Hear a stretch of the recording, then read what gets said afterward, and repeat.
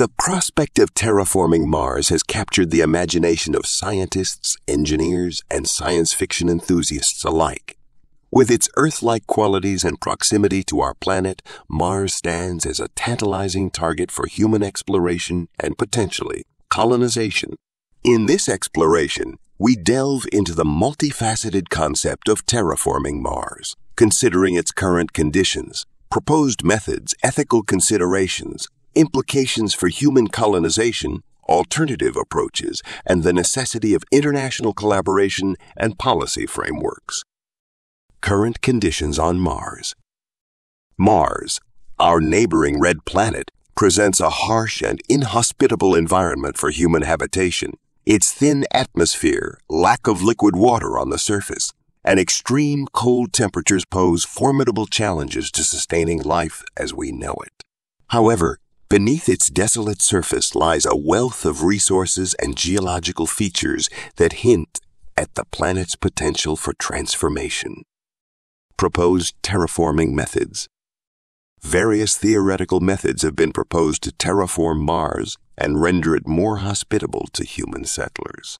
These methods range from releasing greenhouse gases to thicken the atmosphere, introducing microbial life forms to produce oxygen, to creating artificial magnetic fields to shield against solar radiation.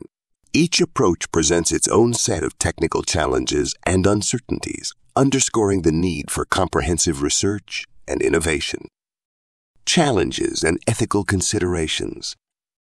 The pursuit of terraforming Mars is not without its ethical dilemmas and scientific uncertainties. As we contemplate altering the Martian environment on a planetary scale, we must grapple with the potential consequences for any indigenous microbial life forms, the risk of irreversible ecological damage, and the equitable distribution of resources and benefits among nations and future generations. Implications for human colonization. Terraforming Mars holds the promise of opening new frontiers for human colonization beyond Earth.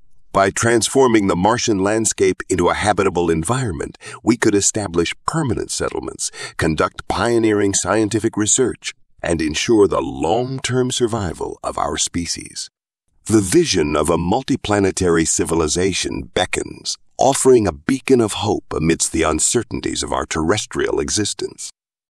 Alternative approaches. In addition to terraforming, alternative approaches to Martian colonization warrant exploration.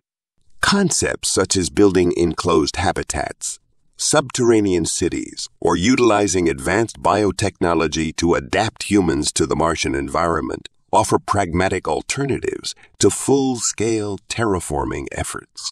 These adaptive strategies leverage existing technologies and minimize ecological disruption while still enabling human expansion into space. International collaboration and policy implications.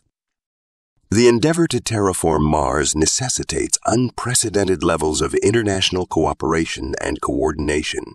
As a global community, we must establish clear policy frameworks, ethical guidelines, and mechanisms for resource allocation to govern our activities on Mars responsibly.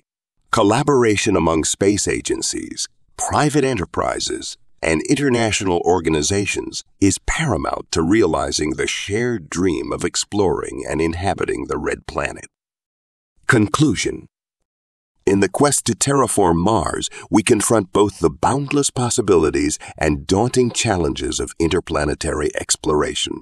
As we chart a course towards the stars, let us tread carefully, guided by the principles of scientific inquiry, ethical stewardship, and global solidarity. In the crucible of Mars, humanity finds not only a test of our technological prowess, but also a reflection of our collective aspirations for a brighter future beyond the confines of Earth.